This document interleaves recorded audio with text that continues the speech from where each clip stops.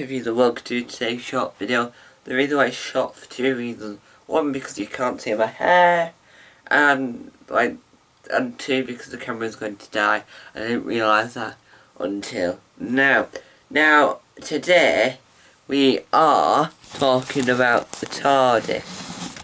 And the Tardis is a very key part in Doctor Who. So there's my hair. See, you see my hair now in this video. Now, the Tardis has been around since the very beginning of Doctor Who, and it's been there since 1963, and then the most recent appearance was in 2021.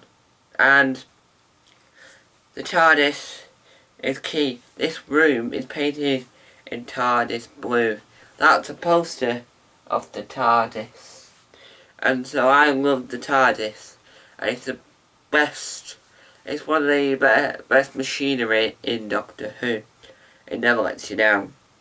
Now, the worst Tardis interior, I think, has got to be, I reckon it's got to be Paul McGann's. Yeah, I didn't like Paul McGann's Tardis interior. It wasn't very well thought out. It wasn't very well made. It doesn't look very good in my opinion. So, that's what I thought of the Tardis. Sorry this video is short. I need to put the camera in charge. Down out. Bye! The Tardis. With a camera that's about to die, I could travel anywhere in time and space.